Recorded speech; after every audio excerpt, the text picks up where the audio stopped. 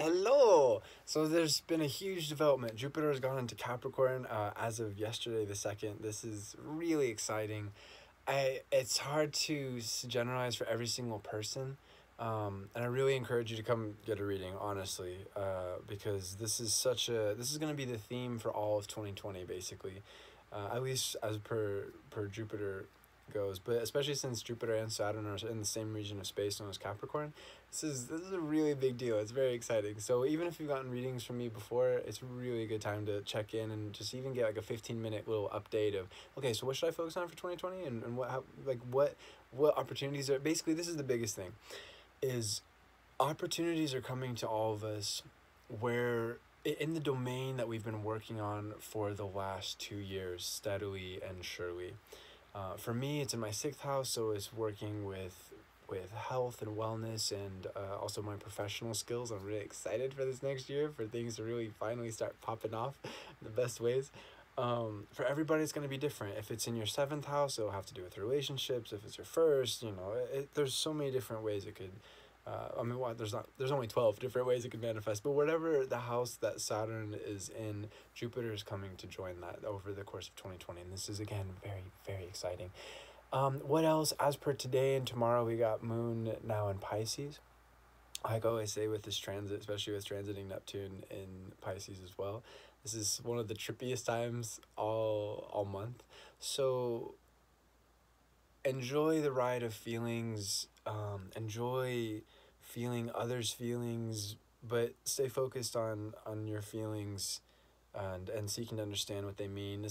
Some people will project a lot of their anger and whatnot during this time, but this can actually be really helpful in realizing our own emotions. And I think that's the key is, okay, other people emotionally, they can feel whatever they like to feel, but unless I let it affect me, it doesn't affect me.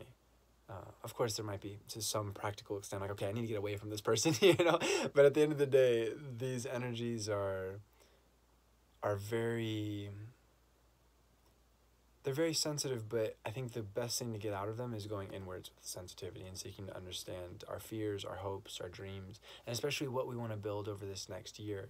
There's so much to talk about with that alone, but I think the next 2 days, the biggest focus is on healing, coming to understand emotions, both our emotions and other people's emotions, and just being more compassionate.